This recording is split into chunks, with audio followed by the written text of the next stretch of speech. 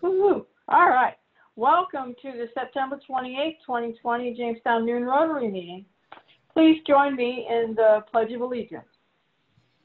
I pledge allegiance to the flag of the United States of America and to the republic for which it stands, one nation, under God, indivisible, with liberty and justice for all.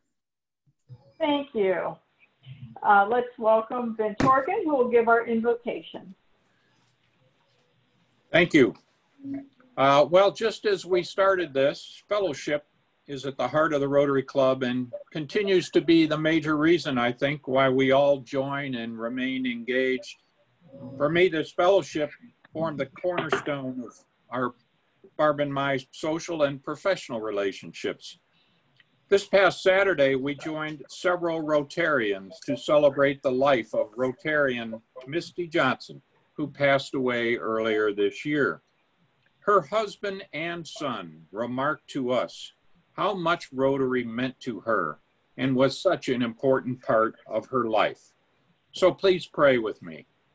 Lord, we thank you for the blessings of fellowship, which we enjoy as Rotarians. We thank you for those Rotarians who have graced our tables and enhanced our lives and now live with you in heaven. Some have reminded us to smile, and the world smiles with you. And others, like Misty, have shared their inspirational thoughts through invocations and helped us focus on service above self. Help us now, Lord, as Rotarians to live the four-way test in both what we say and, more importantly, what we do. In your name we pray. Amen. Amen. Amen. Amen. Thank you. That's a prayer. I don't see any guests, visiting Rotarians. Melissa Myers is with us and Paulette Klein, who will be inducted next week. Are there any guests that I'm not seeing? All right, go to the chat. Let me see what that is. Okay. Well, welcome, Melissa and Paulette. Be exciting next week for us all. Let's please repeat the four-way test. Okay, here we go again. Of the things we think, say, or do, number one, is it the truth? The truth. Is it true? Is it fair to all concerned? Fair to all Is concerned. it fair to all concerned? Will it build goodwill and better friendship? Will it build with goodwill and better friendship? And will it be beneficial to all concerned? And will be beneficial to all concerned. What a great way to run a business, huh? Let's keep that in mind. Announcements, I'd like to recognize the Rotary Yours recorder today. It's Eric Hardy. Thank you, Eric. Thank you, Chris Anderson, for putting these meetings up online for everyone to see. So please know that can be a makeup for you. Just let Lisa Goodell know that you watched it. Sherry, do you want to give us a recap on what happened on the 24th at the mixer? Sure, we had a great time. Saturday night we had a small but jovial group of people, and we played. Saturday or Thursday? Pardon me? Thursday. It was Thursday. Wasn't Thursday. It? Did I say Saturday? I'm yeah. confused. Anyways, it was last week. Yeah. So we had a great time. The folks that came, and I was going to put up my score sheet, and now I forgot. And so we played trivia. Everybody did a wonderful time. Let's see, I'm trying to think. Who all was there? Help me out. I should have had my report ready. So Vince was there. The Joneses were there. The Troxels were there. The Sandbergs were there. Ruth London was there. Deb Morlock was there. Vicki was there for a while with us. And who did I forget? Pat Kinney. And Pat Kinney. I got a nice note from Pat Kinney. I think everybody had a great time. We played 3 rounds of trivia, and I believe the Troxels finished in first. Am I correct? Yes. Yes. So we had a good time, and I've had some good feedback, so we hope to do it again. Wonderful. Yeah. That was very Thank you good. so Thank much, you for Sherry. putting that together, Sherry. Oh, it was a lot Nice. of fun. And I It was. know a few people wore their party hats and we chatted for a while, did a little icebreaker, and the trivia was fun and somewhat challenging, but you know, it was And fun. the sandbergs were on the beach because they had some kind of fancy high-tech background and even had moving waves. That's true. I think that we were well Well, Steve's in represented. the weeds right now. We hope some more people will join us next time, but it was a lot of fun. And everybody got a makeup. I emailed the makeups into Lisa. Right. Yeah. Oh, great. Good. Is she? Oh. All right. Yeah, Mike's not on. Highway cleanup. Vince, do you want to tell us what's coming up? Oh yeah, I've got some updated information. On Friday night, there was a reconnaissance mission that was tasked. We had Rotarians, Sue and Greg Jones with me. In addition, my wife, of course, and of course I was driving, but we noticed trash between I-86 and Faulkner was very unsightly. And it is proof now, beyond a doubt. We will deploy this Saturday at 8:30. We will muster at 8:30 sharp, 8:30 sharp. And we will ensure you have the proper attire. Some people are concerned about the weather. I have to remind you, you are Rotarians. You do not care about the weather. You care about service above self. The 4-way test was just announced by everyone. I will see you 8:30. We have a baker's dozen of Rotarians signed up. There still is time. Don't forget gloves and the mask for the photo op. And we will prevail. Saturday, October 3rd at 8:30, we will bag it. Thank you. Thank you, Vince. Any other announcements from committee chairs? All right, not hearing any. I've got to share my screen, so hold on with me here.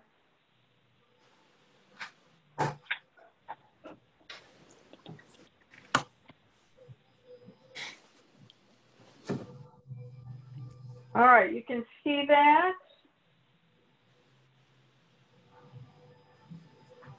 We cannot. You cannot. Nope. What am I doing wrong? Now we can. Now we There can. you Now go. we can. Okay. All right. Well, you're going to get a strange PowerPoint picture here. But anyway, I have to tell you, Jake Duran, he needs to get an honorary membership. Unbelievable job this man has done for us. He stepped right up, as you know, from last week, and he said he was very excited to ride for us and honored. And, you know, he rode in memory of his friend John Celo and his father-in-law, Mike Strons, who was a longtime Rotarian.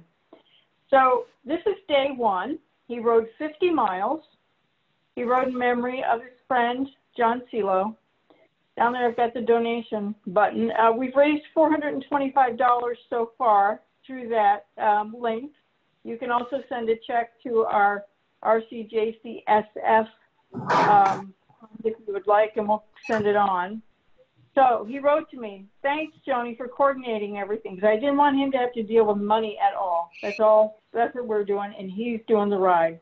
He says, I'm so honored your club asked if I would consider riding. Not only is the money going to fight polio, but it's another way I can honor the legacy of two great men, my good friend, John Celo, and father-in-law, Michael Strong. I rode some 50 miles today through beautiful Chautauqua County. These roads are some of my favorites, and that of John as well. So I'm dedicating today to the memory of John. My next ride will be dedicated to Mike, and I've attached pictures. So you can see there his route. He actually wasn't very far from my place of residence, right on the Pennsylvania line. So the second day, he says, I just finished 37 miles. This was on Sunday, yesterday, at 1:30 in the afternoon. I just finished about 37 miles in memory of Mike Strong. My goal was to ride 37 miles for the 37 years he was a proud member of your club. It was a beautiful fall morning through Kennedy, Frewsburg, and Jamestown. Now he's going to share a story, so it's kind of funny. While riding on Route 62 in Poland near Hartson Road, I recall the ride John Celo, Ken Lasker, and I did a few years back after work. We passed a horse and buggy and found out soon enough the young Amish boy's driver didn't want to be passed. He was determined to pass us. So we raced on bikes saying, we can't let him pass us. Come on, pedal, faster, faster, faster. We heard the loud galloping horse gaining on us. And within a few minutes, Ken Lasker got past with added help from the horse, who was, pooping and had to ride through all the fresh natural road cookie goodness. Ken was covered in it. But John and I never got past, so we didn't get passed by the horse and buggy. Lucky for us. So please feel free to share any of this with your highly respected club. I wrote him back. I said, thank you so much. You just don't know how great this is for us. And he said, that's terrific. My involvement has helped me so much cope with the passing of my dear friend John and the wonderful work Rotary tackles every year. My dad, Mike Strong, loved Rotary, and I remain in awe of all the important charitable issues your club is committed to help fixing. Service above the self is a timeless character mission statement, which I wholeheartedly follow. And he did with this. Hope this fundraiser brings the financial support of your generous members. Thanks, Jake Strong. So if you see Jake, give him a big round of applause. Yes, Tori, we should clap for Jake. Fantastic work. So we'll be sending him some kind of thank you. I'm not sure what, but anybody has some good ideas, let me know. Let's share. I'm going to stop sharing now and go back to the real world. Here we are. I will send an email again. I'm not going to mess with the chat, but I'll send an email again with that link for the donation. If you would like to, like I said, we've already raised $425. Number of people have given 50. A few have given 25. So whatever you can do. Our goal is 1,500, and we certainly can do that with our membership size. All right. New members have been proposed by the membership committee. You received an email about that in the 10-day time period that we have to raise our voice our concerns. They are Paulette Klein and Melissa Myers. So if you have a concern, please let me know by Sunday, because we're planning to induct them next Monday. We also have a special thing happening next Monday, even as special as new members, which is fantastic. So really try to make it next Monday. There's going to be some great stuff happening. Because of the new member inductions next week, I've asked Greg to move the October birthdays to October 19th. So if you're not good, Greg, if you're an October birthday, please plan to attend every week, but especially the 19th. All right, now we're getting to something a little drier. For your information, the Rotary Board of Directors at from the last meeting and between have approved the following media policy. The Jamestown Noon Rotary Club, a private membership organization, welcomes the local media to attend our meetings. However, any questions that the media representative wishes to present to our guest speakers must be presented to the Rotary Club president prior to the meeting. This policy may also be in effect during other meetings dependent on the nature of the meeting. So that is our new media policy. We just want things to go a little smoother. Are there any other announcements for the benefit of the club? No, not seeing any. How about some happy bucks? I would chime in with happy bucks for Jake and for his willingness to step forward. And if you don't know Jake, and you might not, because he basically makes the Community Foundation run, but he's behind the scenes and he's not out there in all the pictures. But if you don't, I mean, he is just as good-hearted as that email sounds.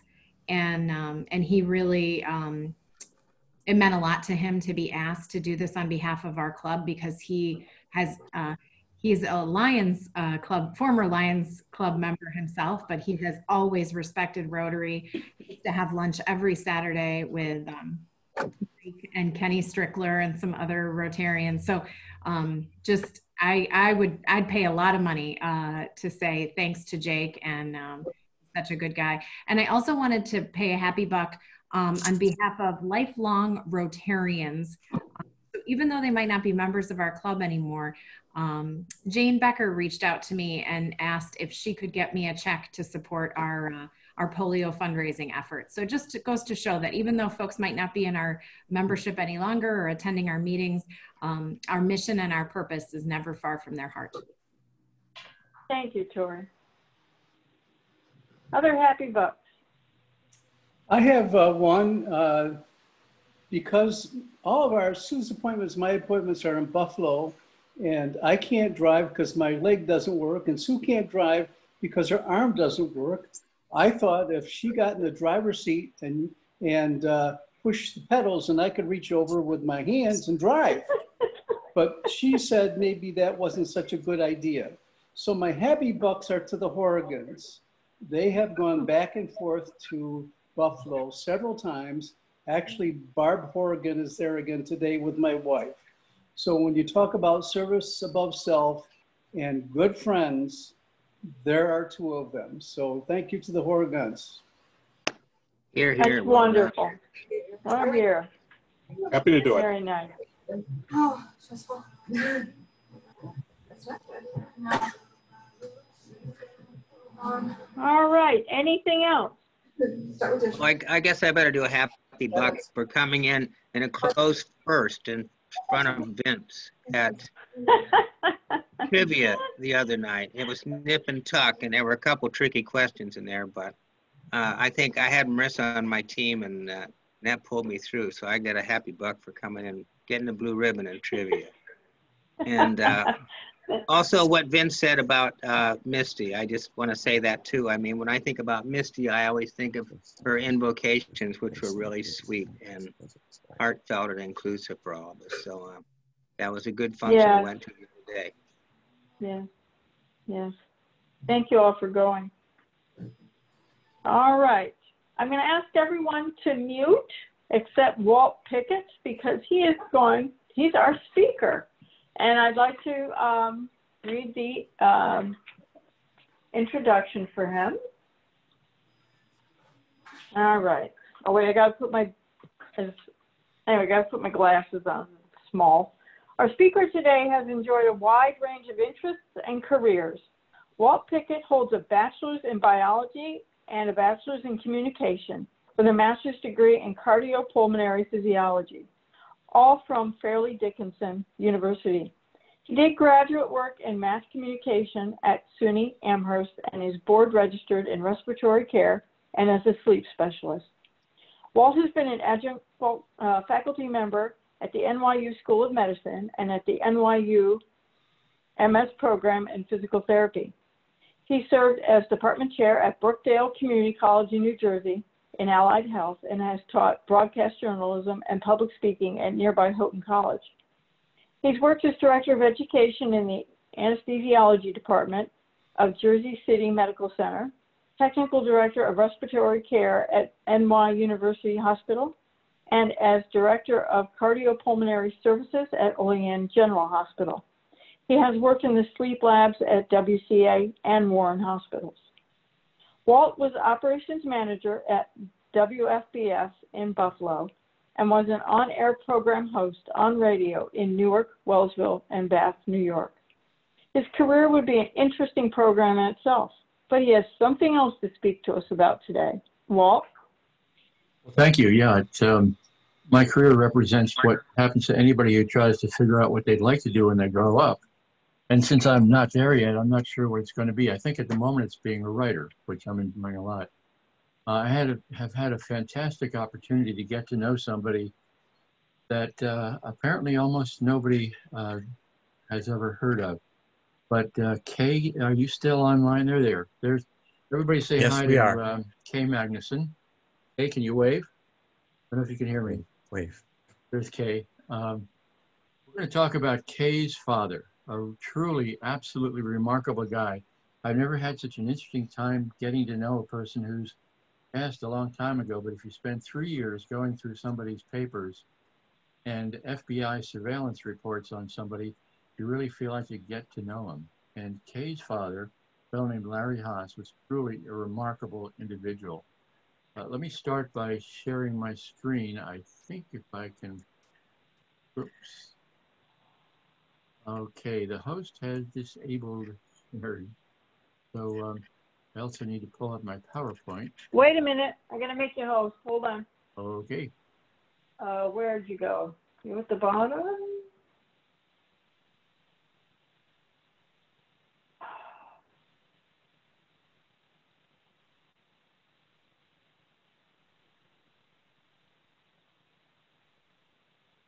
There you go. Okay. So now if I share screen, we should be on, right? Mm-hmm. Now it says disable screen sharing. Wait a I moment. apologize. I always Coming told all the my way from students to Pennsylvania. okay. I always told my students to show up early to make sure the bells and whistles work. So I just flunked this class. Thank you very much.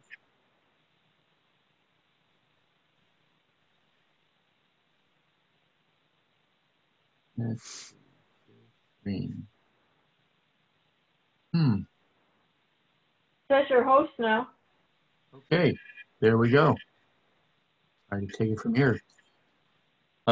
Kay's father was a remarkable individual. The book that Kay and I have been working on is called The Threat, the remarkable untold story of the FBI's very first counter-espionage case against the Soviet Union.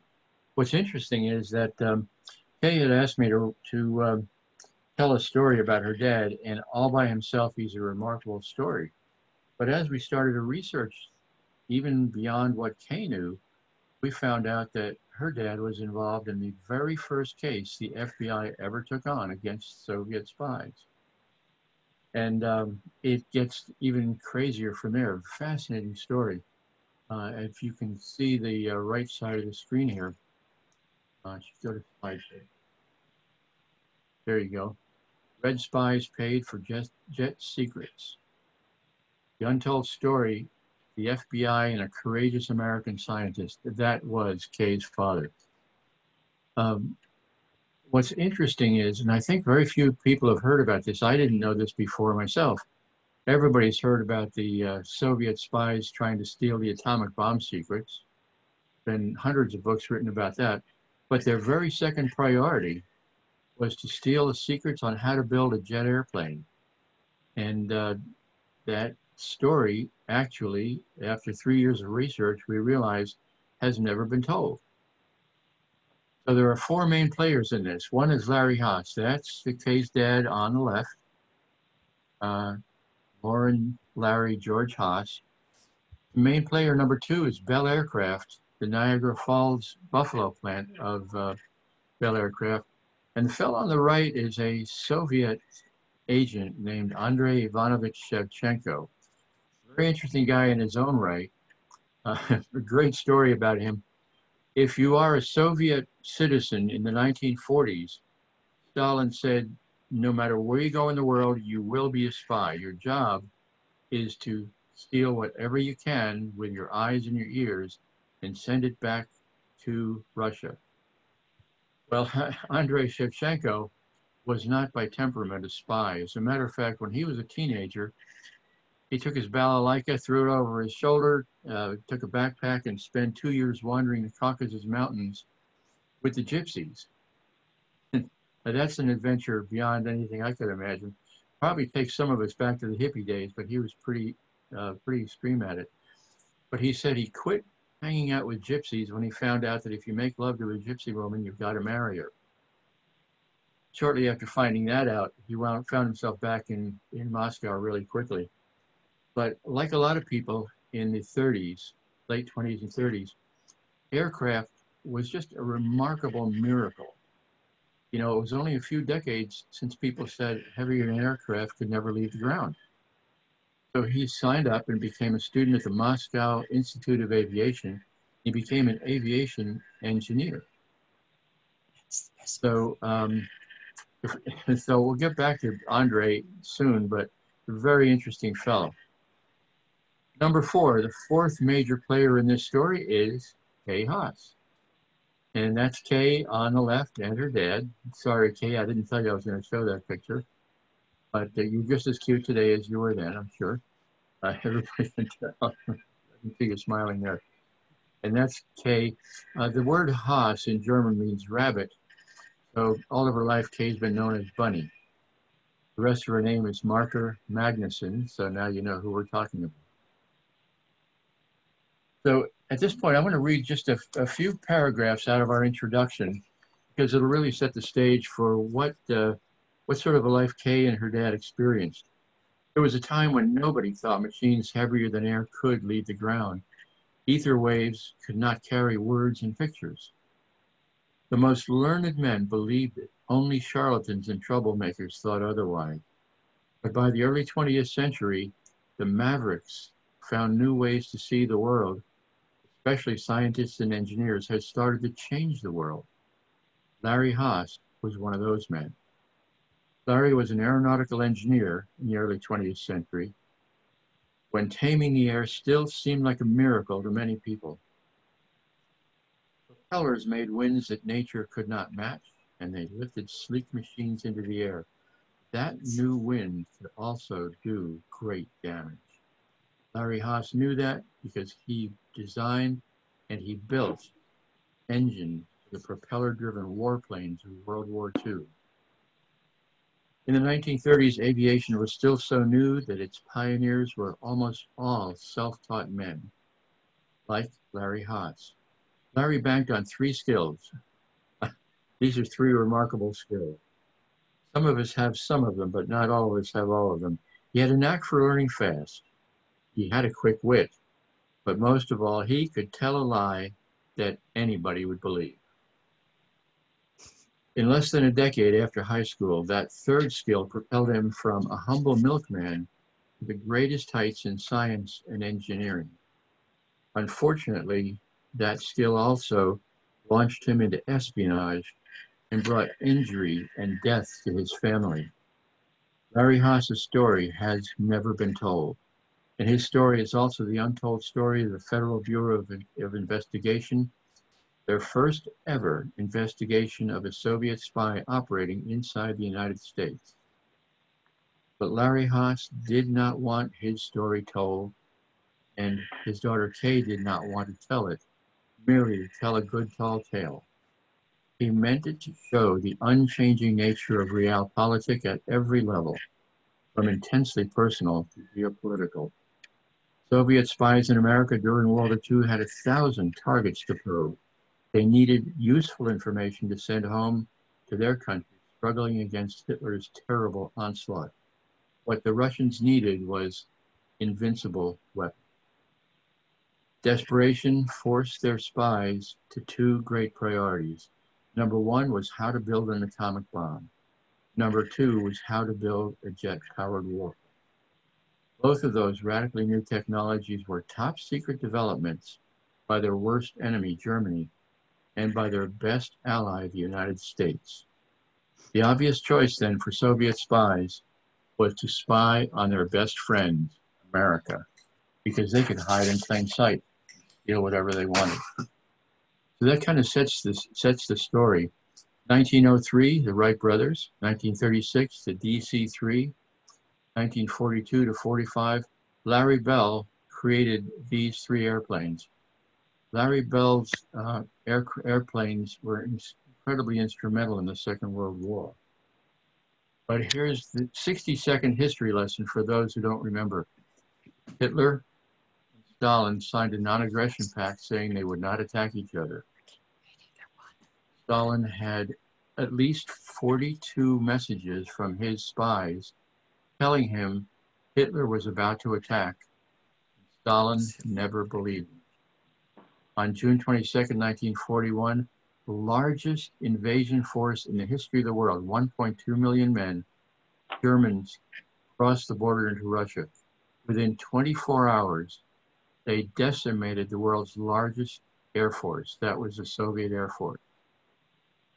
And I had never known before that the Soviets had such an enormous Air Force as early as 1941.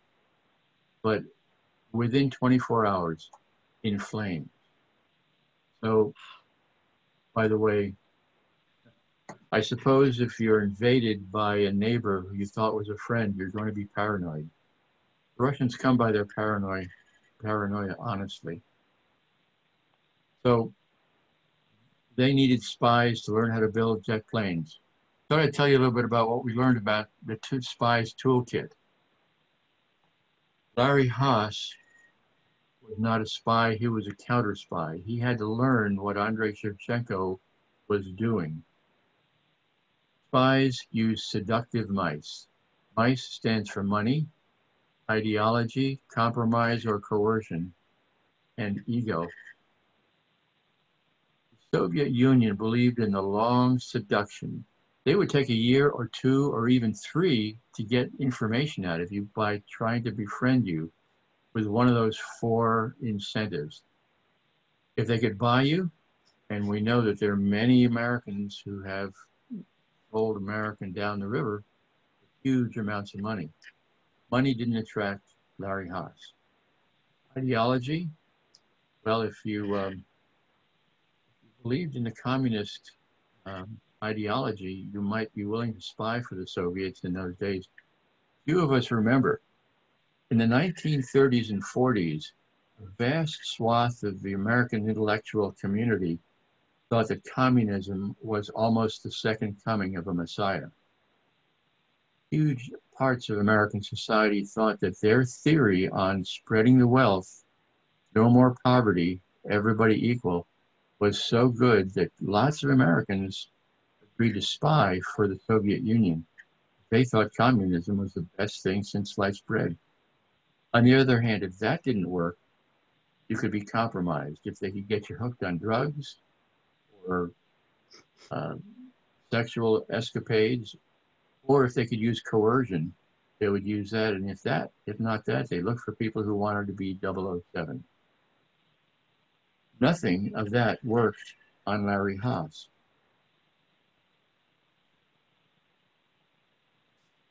So before we get to the P-59, well, yeah, the P-59, this was Larry Bell's greatest first invention. Larry Bell was like Larry Haas. He was a great aviation pioneer, but he never even graduated from high school. He got out of high school, he left high school and said, I'd rather build airplanes. I don't know how, but I'm going to try. But within a couple of years, he had one of the biggest contracts the U.S. government had ever let for air. He built the P-39. It was revolutionary because he put the engine behind the pilot in the back of the plane. So there'd be more room for a cannon and ammunition up front. They called it the cannon on wings. Russian pilots loved it. But unfortunately, that plane was castrated. That's what the Russians called it. United States Air Forces asked Larry Bell to build this airplane for the war, but they wanted it lighter and they wanted it cheaper. So they took out the supercharger and the plane was unable to fly high anymore. So once Larry Bell did what the Air Force wanted, the plane became almost unflyable. The U.S. Air Force wouldn't touch it with a 10-foot pole. So the U.S. decided, well, if we can't sell it to our own Air Force, we'll sell it to the Russians. And the Russians bought them by the thousands, 6,000 or 7,000 of these and about 3,000 of an upgraded version later on. And the Soviet flyers were some of the bravest, most creative flyers ever to enter the Second World War. They turned that plane into the deadliest weapon the German Air Force ever saw. So what the Russians did is they sent Andrei Shevchenko to America to work at the Bell Aviation plant to inspect all these B-39s that were being sent to Russia. He was in the plant where Larry Haas was, and they had to work together. Here, Stalin's Falcons, they were called, Soviet pilots. It wasn't the airplanes, it was the pilots. Russian ace Alexander Pokrishkin, at the time of this picture was taken, I counted the stars. He had 55 kills in a Bell P-59 against the Luftwaffe. Eventually 59. So he was deadly. He did something the Falcons do. They attacked their prey from high and behind.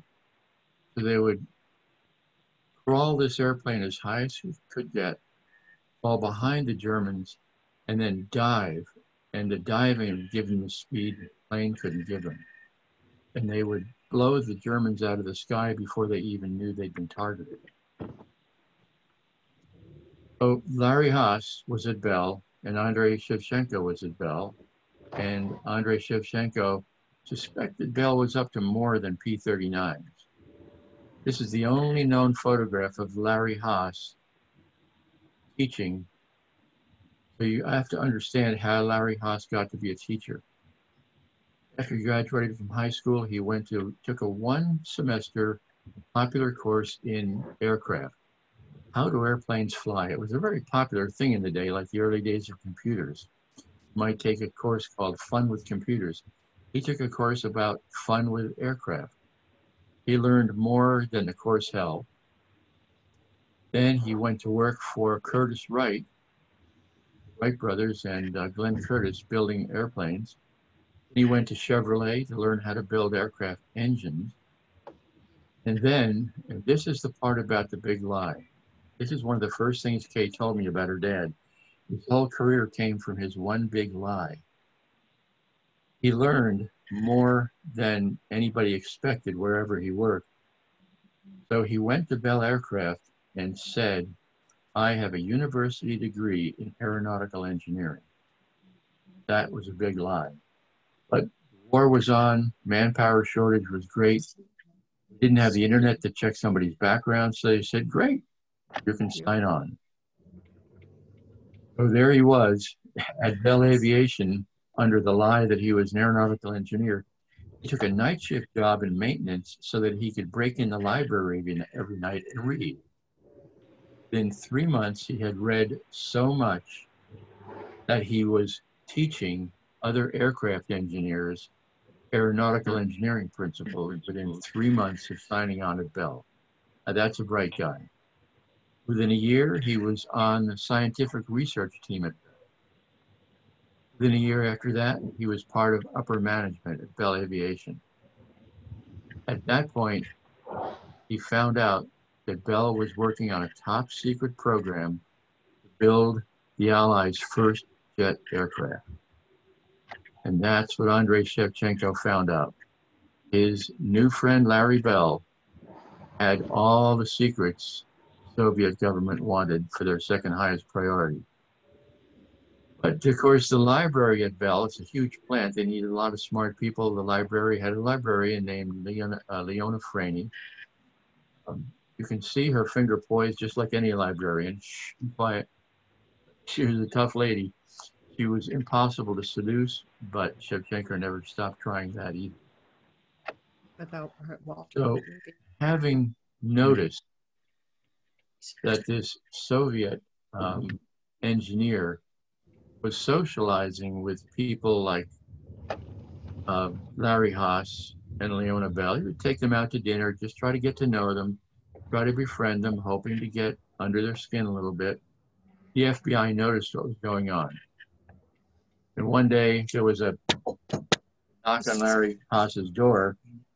FBI agents came in and they said very briefly, you got two choices. We either arrest you as a collaborator with Soviet spies or you work for us. What do you like? That was a very tough question to throw at somebody. However, Larry Haas was a patriot. He decided to work with the FBI. So Bell built the P-39, the P-63, and ultimately the P-59, the very first jet aircraft ever designed and built by the Allies. However, this airplane just wasn't good enough for combat. It was able to put a jet engine on a plane, and Larry Haas was the engineer who helped build this jet engine and stick it on an aircraft. But unfortunately, there was another company working on jet planes at the same time, Westinghouse.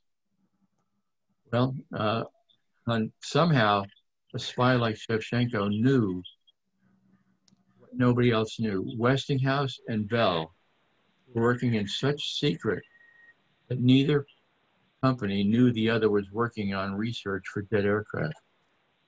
There were about 5 people in the entire United States who knew about these parallel top secret programs. One of them was Andrei Shevchenko, because he was a spy and he had a network that could find it out for him. The other was Larry Haas. He transferred to Westinghouse because he felt he'd learned all he could at Bell. And this is Larry Haas at the bottom of the picture on the left with the white shirt and the hat on.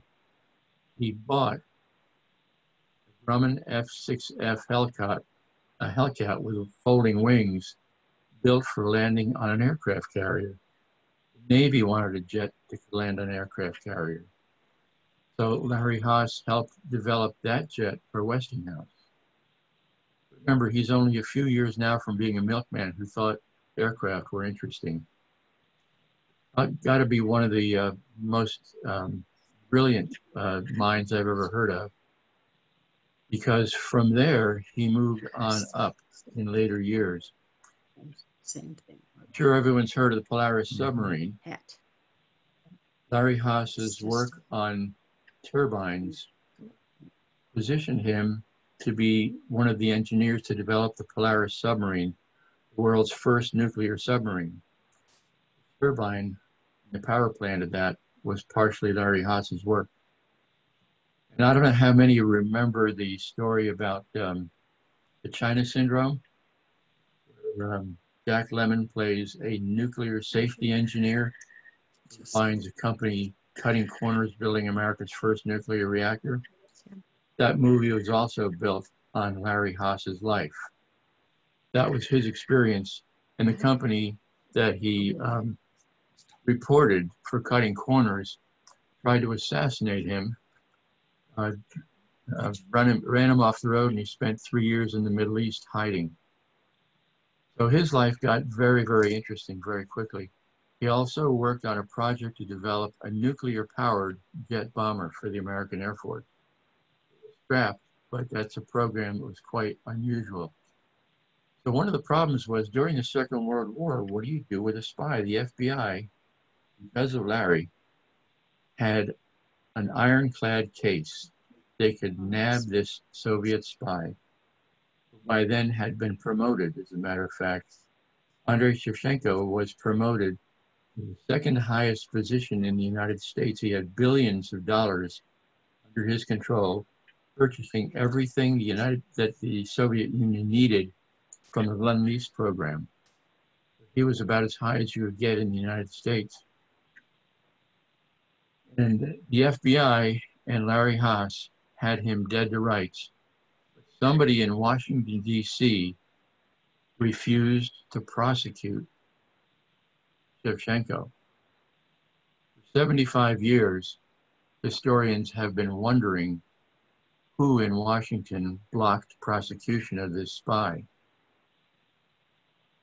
We are the first person who knows the answer to that. We found it in J. Edgar Hoover's own handwriting on some of Larry Haas's papers. We'll be publishing that shortly. I'll let you wait until you buy the book and find out who that was. But that mystery has been solved after 75 years. However, because Washington refused to prosecute, J. Edgar Hoover felt he'd been crossed by his government. His very first case was a failure because he couldn't nab the spy he really could catch. So anybody who's studied J. Edgar Hoover knows that he had devious ways. He decided to try Shevchenko in the press with what's called an unauthorized leak. You can see at the bottom here, Howard Rushmore was a journalist who worked with people like J. Edgar Hoover to get a story that he would deny where it came from. Hoover worked with Larry Haas to publish the entire story, to expose Shevchenko's entire spy network in the newspaper, made front page headlines 3 days in a row in the Journal American in New York City. So that Shevchenko was stopped, and the United States government had nothing to do with it. Unfortunately, however, it didn't put Shevchenko in prison. People have also been waiting for 75 years to find out what happened to him. We know the answer. We'll spoil it for you right now by telling you the full answer, though. But it's definitely something tied up with Kay Haas's dad, a truly remarkable individual. So this very first FBI case against the Soviet Union was a failure. However, justice was meted out extrajudicially in ways that would probably make it in a 007 movie. But the Washington blame game in 1949, 3 years after the war, 3 years after Shevchenko was exposed, people in Washington were still saying, why was he never prosecuted? So the House Un-American Activities Committee, which later became better known as the, who was it that was after all the communists? Yeah, suddenly went blank. Here's Larry Haas, Kay's mom, Dorothy, and here is Leona Franey, the librarian, that Shevchenko tried to seduce her into giving him top secret documents out of the library. One of the things Shevchenko found out was that Leona Franey's husband, Joe, was working on the Manhattan Project nearby at Hooker Chemical. So Shevchenko thought he had really, really struck it rich. He had the secrets of jet propulsion, and he had an in to the Manhattan Project on the atomic bomb. And he was stopped in all cases because he never got the information he wanted. But HUAC decided 3 years after the war to investigate and try to find out why the spy was never caught. They never found out. But Larry Haas's testimony is fascinating reading if you ever look for this particular set of hearings from June 6, 1949. Excuse me. In the Cold War years, Larry Haas remembered one of the FBI agents said to him, remember, peace is just another name for the pause while the next war is being planned. And that's a pretty cynical look at it, but if you look at history, it's also pretty accurate. During the Cold War years, Larry Haas traveled all over Europe. Kay found out, as a matter of fact, that he also had homes in Lebanon and in Italy. He had a full-time bodyguard and chauffeur in Europe. Nobody in his family even knew about that until Kay's sister went along on one of the European trips. He always had that gleam in his eye, you can see here. This was in the Middle East with dignitaries from Iraq. So those, he flew under the radar. He spent most of his life trying to make sure nobody knew what he was up to, but he continued to work with the FBI in counterespionage throughout the rest of his life. And because of that, his story was never told. The rest of the story is that Kay was used in a coercive manner by Soviet agents all the way through the 1960s. She was abducted as a little girl, and there were 6 other assassination attempts on her life to coerce Larry into working for the Soviets. But if you can imagine surviving altogether 7 assassination attempts by Russian secret agents, you can realize that Kay is not quite the ordinary petite little lady you think she is. I sat next to her once at her dining room table and said, how could you have crushed the nose of a Russian spy like a raw egg and get away with it? And before I knew it, she had put her arm next to mine, her hand on my elbow, and I was on the floor. An amazing move, totally blew me away. But yes, she's the kind of a person who could survive 7 assassination attempts. So next time you see Kay, be real nice to her. Don't mess with Kay. She'll get you. What did you say? Next time you see The final word.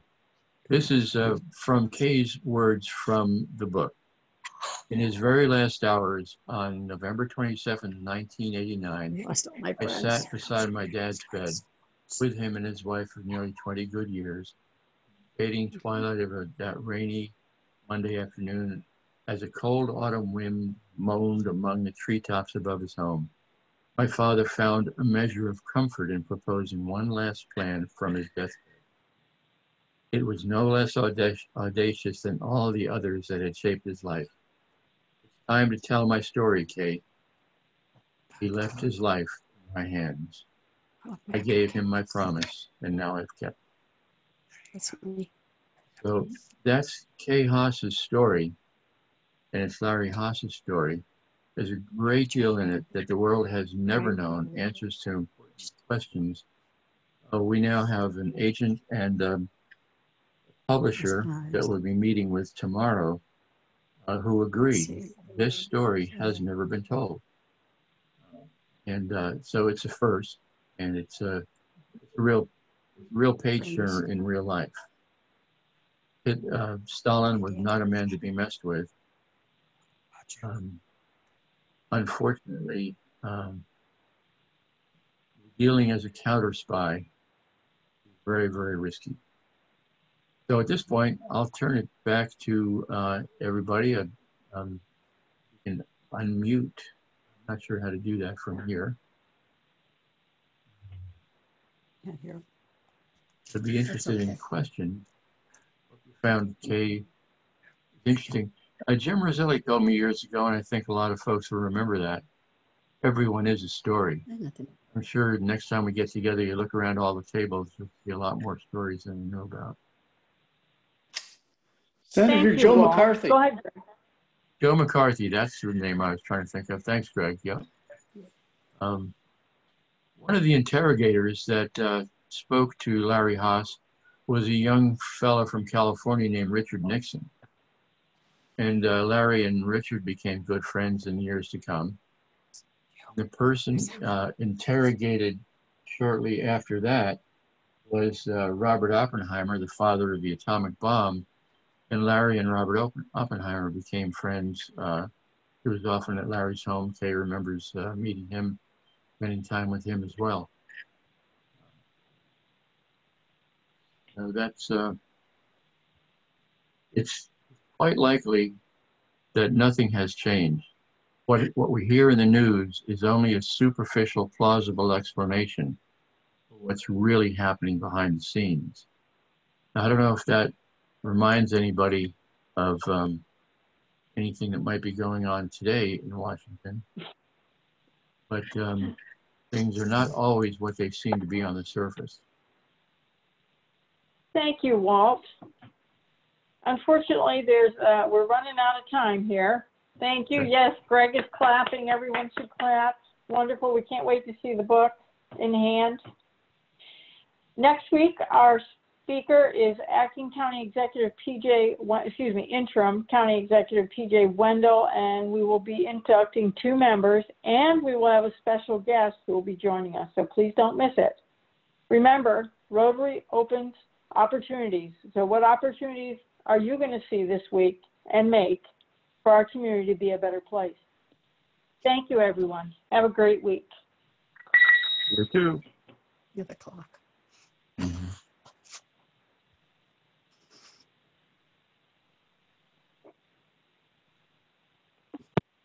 Is that it? Mm-hmm. Oh, long set. Yeah, it was a long. There's Walt. Hey, Walt. Hey, I can't get this off my screen. That's a Well, that's okay. We had a difficult time. I had to go to the phone because I couldn't hear anything clearly on my computer. And then after I got on the phone, when you started presenting, you were a little too far away from the mic on your computer for us to hear clearly. So it was a bit of a frustrating situation. Oh, I'm sorry. But from what we saw and heard, you did a great job. I love the way you left it hanging at the end.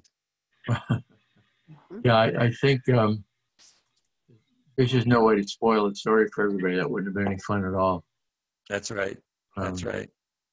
It's wonderful. Well, wouldn't be any fun at all. I'm not sure I can get this off my screen right now. Well, PowerPoint is still a bit of a mystery to me. Well, you're not alone. You're not alone. There it goes. Okay. I finally got it off. Well, you can just exit right out of your computer on the little X there. Yeah, I can there, yeah, but Then you'll be gone. I got Zoom on. Okay, we're gone. Okay. Thanks. Shall we call you? Yes, give me a call. Okay, will do.